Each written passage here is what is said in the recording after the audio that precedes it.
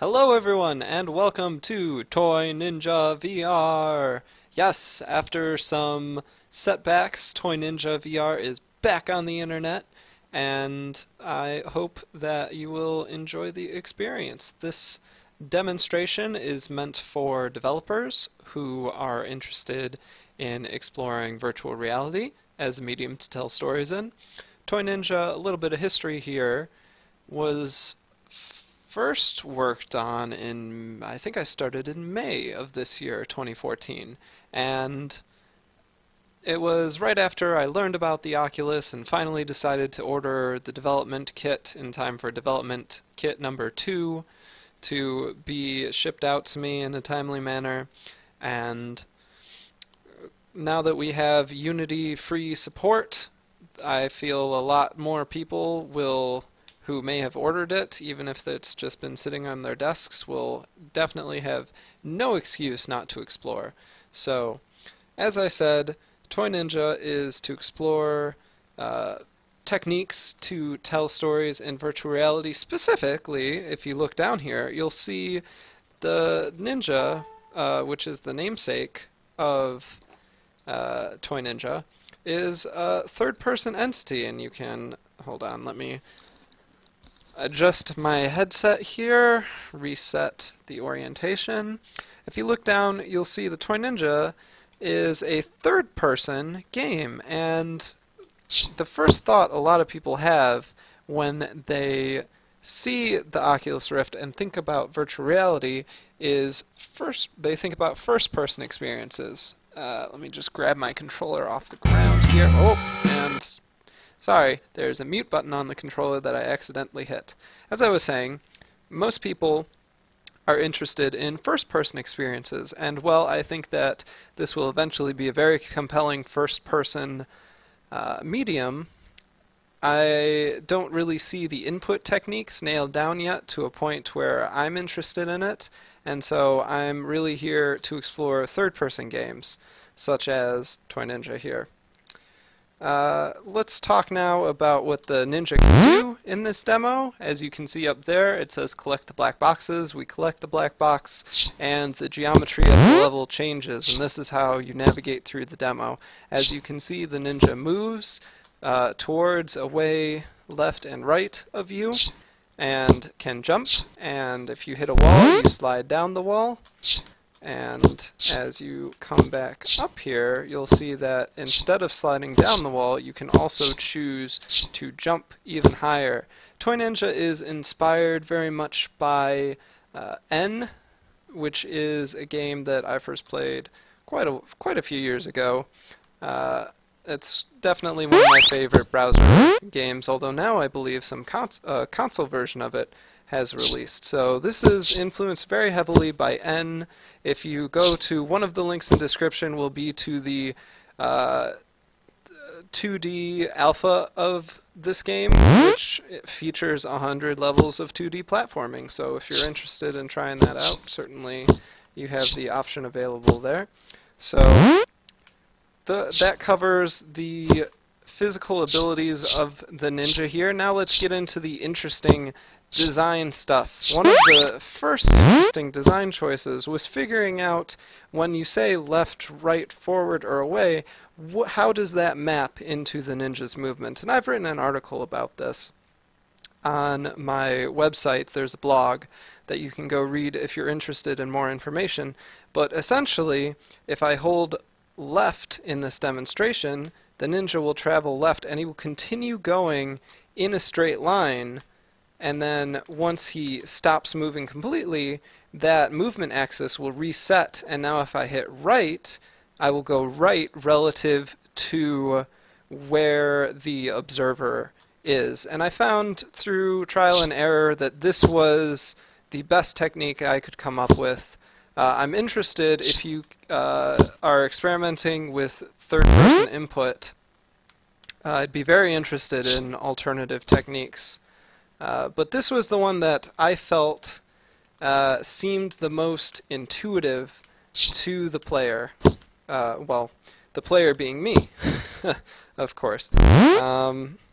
So that covers movement, I should mention also when you first turn on Toy Ninja, you'll receive a splash screen, and there are actually 3 different movement configurations set up by default. One is WASD centric, if that's your thing. Second one is arrow key centric, still on the keyboard, and another is game controller capability. I'm using the controller because I find it much more comfortable when playing a virtual reality game to not have your hands tied down onto the flat surface. When you have the controller, it allows you, I feel it affords me better immersion, because you don't have to constantly keep your hands in the same position. You can sort of move it around. So that covers movement mapping. Now let's talk about a few of the practices that I've established here, in this game at least. The first is, you'll notice that the camera is tied to this chair. You cannot move out of this chair as the camera. You are tied to one spot. And I found through playing a bunch of demos that any alternative, any motion relative to pressing a button and having that map into motion made me feel sick. So that's another one of the reasons why I explored third person in this, although it does allow us to sort of stand up a bit and get a better view here. And this is also going to lead to my second practice in a moment. And that is that we have this handy dandy, if we press one of the buttons, it'll toggle this highlight above the ninja. And I find that this is very, very important for 2 reasons. One, if the ninja goes somewhere that you can't really see, then you can press that button and you immediately know, thanks to the grace of the pink god in the sky, exactly where the ninja is.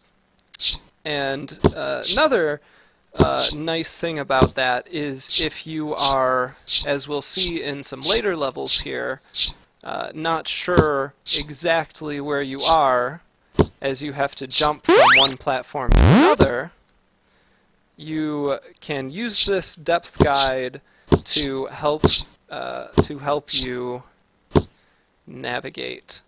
And so let's just get through a few of these levels to a point that demonstrates that. Here we go. Here's one example of this.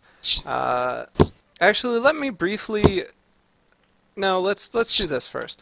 So as you can see here, you jump in this level from one of these platforms to another, but also, as you just saw there, this level is actually designed specifically to bring out this issue.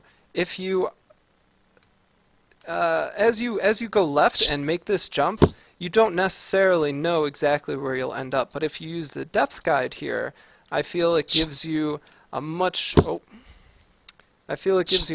better guide. As you get further along here, the jumps become more and more difficult.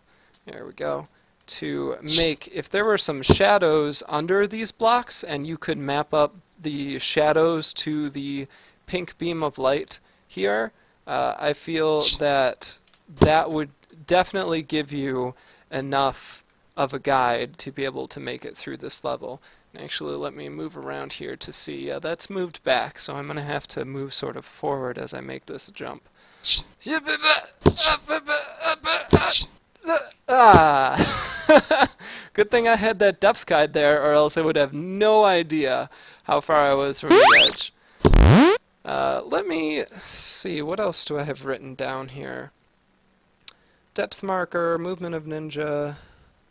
Ah, yes, the last thing that I wanted to emphasize here for this type of game is it's very easy to place things in such a way that it can obscure your character.